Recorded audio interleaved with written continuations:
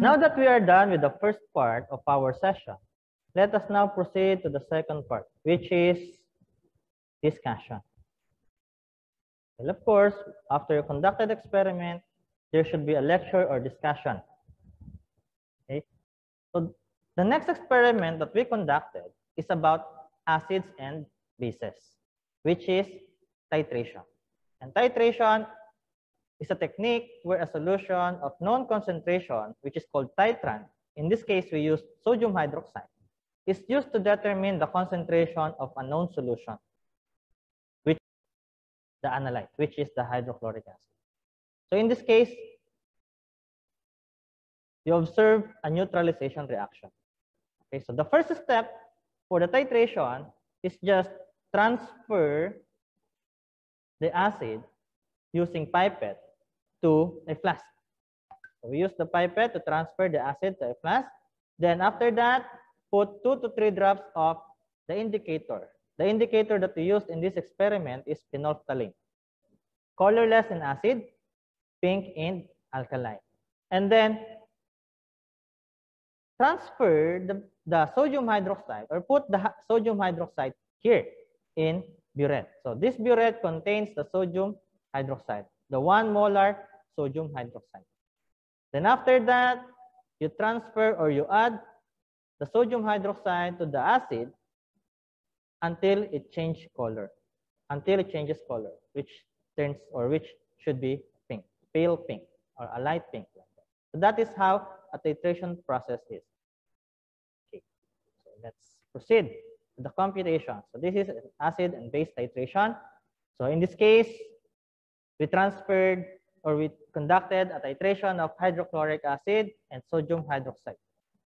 So this is a neutralization reaction. So you expect it will produce salt and water, sodium chloride and water. So let's proceed to the computation. So we're going to identify the concentration of hydrochloric acid using this information. The volume of the hydrochloric acid used, which is 25 cm cubed. So again, as I have mentioned earlier, you should convert that into dm cubed. So how are you going to do it? Divide 25 cm cubed to 1000. So that will be 0.025 dm cubed.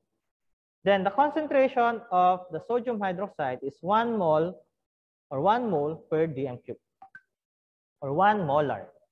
Then the volume, the exact volume that we used for this titration is 6.1 cm cubed, which is 0.0061 dm cubed. Always remember, class, that you should convert it into dm cubed. Okay. Now, same thing. We are going to do 3 stages or 3 steps to get to the answer. First, identify the mole of NaOH. Second, the mole of HCl. Then, the concentration of HCl. So, to identify the mole of NaOH, we are going to use this formula. Mole of NaOH can be calculated using concentration is equal to moles over volume. So again, you can do it direct, like moles NaOH is equal to concentration times volume. But I always want to start with this. Okay, concentration is equal to moles NaOH over volume. Okay, so we know the concentration, which is 1. And then the volume of NaOH, which is 0.0061. Okay, so substitute the given 1 is equal to moles NaOH over 0.0061. So do simple maths, that will be 1 times 0.0061 is equal to moles NaOH. So you multiply that, you'll get the moles of NaOH, which is 0.0061. So we identified the moles of NaOH already. Now we can calculate the moles of HCl. So from moles of NaOH to moles of HCl, we have to use mole ratio. So mole ratio will be coming from the equation. So as what you can observe here, there's nothing written in front of all of this. So meaning we just use 1 mole of each. 1 mole HCl and then 1 mole NaOH. So there will be 1 mole NaOH, 1 mole NaOH, and 1 mole HCl. So they are just 1:1 ratio.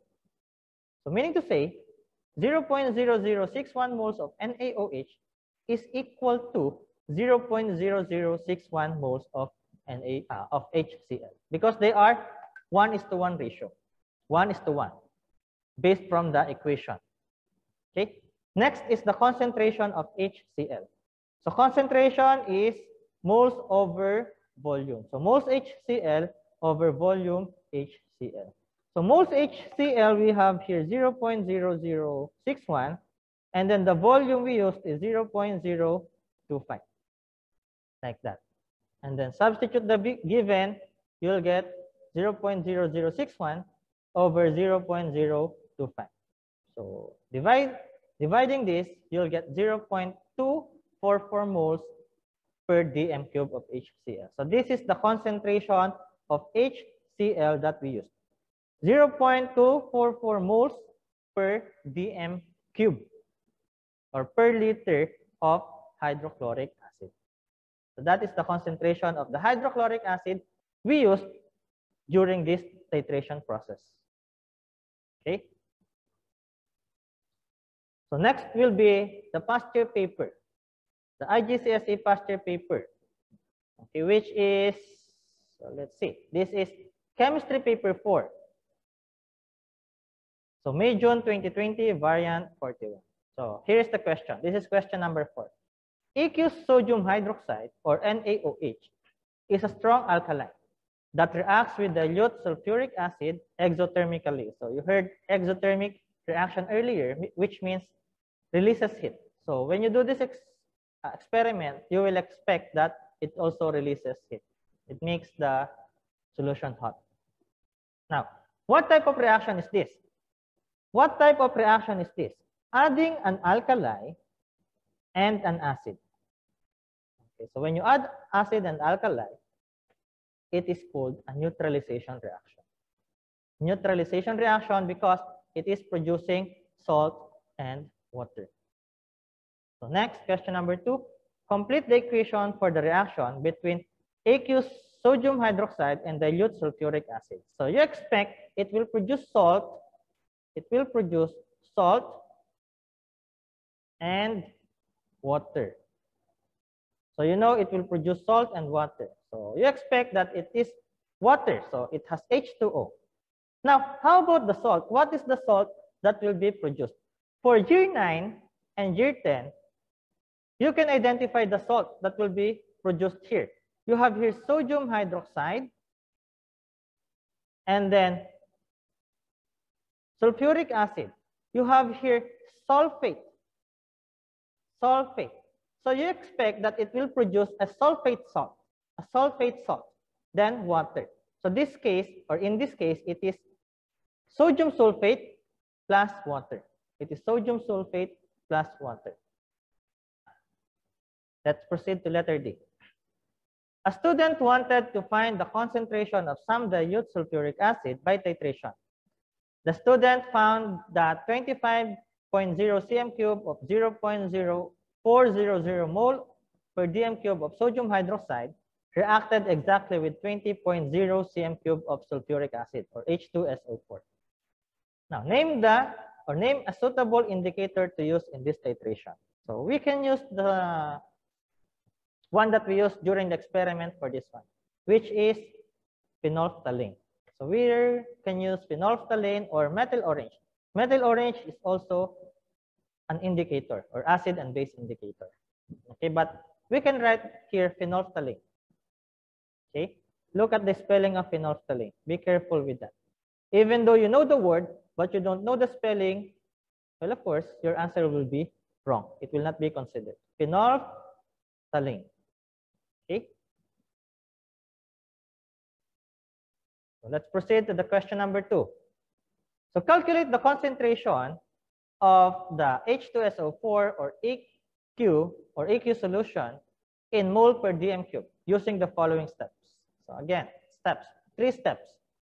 Calculate the moles of NaOH, calculate the moles of H2SO4, then concentration of H2SO4. So let's identify first the moles of NaOH. So we are given here concentration of NaOH, which is 0.04 moles per dm cube. It's here, 0.04 moles per dm cube. Next is the volume. The volume is 25.0 cm cube. But again, you have to convert it into dm cube. Divide it by 1,000, you'll have 0.025 dm cube. Then we are looking for the moles of NaOH. Okay, same formula. Concentration is equal to moles NaOH over volume. Okay, volume of NaOH. So concentration here is 0.4. So as what you can see, it is 0.4, and the volume is 0.025. So just substitute the given, then you'll get the answer. So that will be 0.04 times 0.025 is equal to moles NaOH. So when you multiply this, the answer will be 0.001 is equal to moles NaOH. Okay. Next, deduce the number of moles of H2SO4 that reacted with the 25 cm cube of NaOH. So again, here you need the mole ratio. You need the mole ratio. 2 moles NaOH is equal to 1 mole H2SO4. 2 moles NaOH is equal to 1 mole H2SO4. So again, it's just like this. The moles of NaOH, which is 0.001, multiplied by the mole ratio. Mole ratio is 1 mole H2SO4 is equal to 1 mole or 2 moles of NaOH. It is the mole ratio.